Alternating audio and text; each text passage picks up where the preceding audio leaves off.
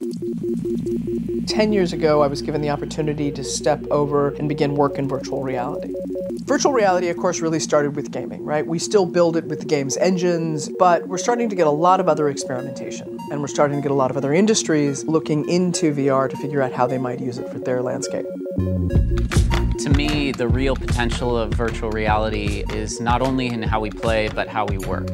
So the thing about Massa is just how quick it allows an architect to flesh out an idea. Not only just as a sketch, but this idea of a digital 3D sketch that you can experience. We've been talking about this idea of the digital world really colliding with our physical world for a long time. And that's just where we're at right now, the very beginning.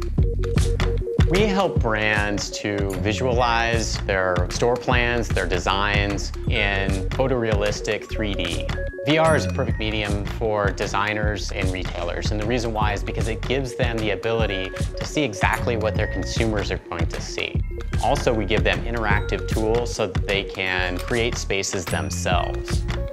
When I mention virtual reality to people, a lot of times they think, wow, that's Tomorrowland. And I have to tell them, no, they're tools that are available today. And some of the world's biggest companies are investing billions of dollars in it. And if I was a retail brand, I'd be looking at that. I think virtual reality is going to allow you to take control over the car buying experience. With a VR showroom, you can customize the car the way you want it. We also create driving simulators that allow people to experience safety features in a safe environment and actually get more informed about the products that they're interested in.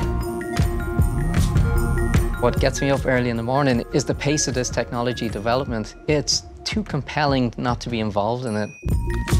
So one of the big differences between now and the 90s is that just the raw computational power of CPUs and GPUs has increased so much that we can actually drive complex digital environments.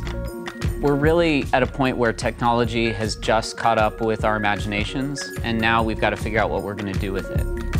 Virtual reality is all coming together because not only the technology, but because there's great applications for it.